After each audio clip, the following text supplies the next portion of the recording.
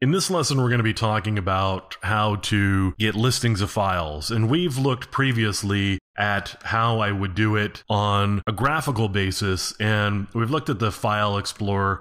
And as I said earlier, this is pretty much the same as any other File Explorer you're going to run across. We can go to Home here, and I can see all of the different directories that I've got, and I can click through, same as pretty much any other File Explorer. Now, as I've mentioned previously, one of the real powers of Linux comes with the command line.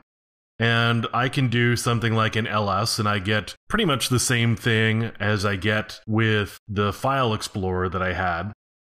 And in this case, the way that I've got the shell set up is so that different types of files or different objects are actually colored differently. So you can see that in this case, my directories are colored blue. If I were to have an executable program, for example, then that would be a different color and so forth.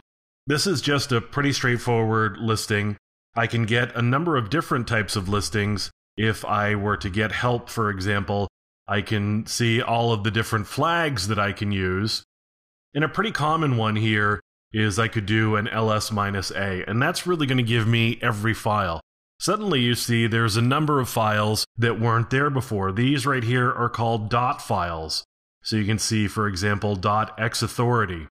That's a dot file, and normally that won't show up in a file listing because it's considered kind of a system file or a system level file, and it's not one that would normally show up in a file listing. And in a place like where we are here with my home directory, then I've actually got a pretty large number of dot files. You can see the number of dot files because those are commonly, for example, configuration files like this one here. The .bashrc is a configuration file. .dmrc, that's also a configuration file. And I've got all of these configuration files that are dot files. Now, you'll see what I don't have here is a listing of creation time, for example, or size. I could do an ls-la, and that's going to give me a long listing in addition to all of them. And now I've got the permissions on the left-hand side here, and that's followed by the owner, which is the third column in. And then the group is the fourth column in. Then we've got the size, and that's followed by the date and time, and then, of course, the file name. Now I've got my listing of files, and I've got all of the details around them.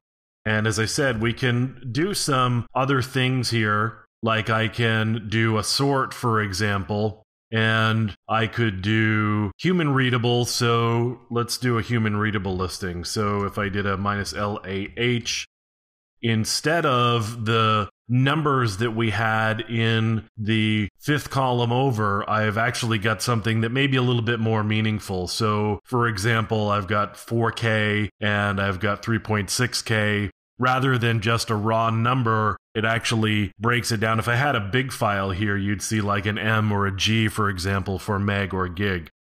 So that's human readable, and it translates some of the numbers into things that may make a little bit more sense to us immediately, rather than having to do the translation in our head. So I can get file listings, I can manipulate those file listings in a lot of different ways, and you'll see this probably a lot as we go forward as I continue to show things, particularly like permissions and the different settings that we can do on the files. I'm certainly going to be doing file listings to show you the results of those. So we'll keep talking about ls and some of the features and functions of doing file listings in the console or in the terminal.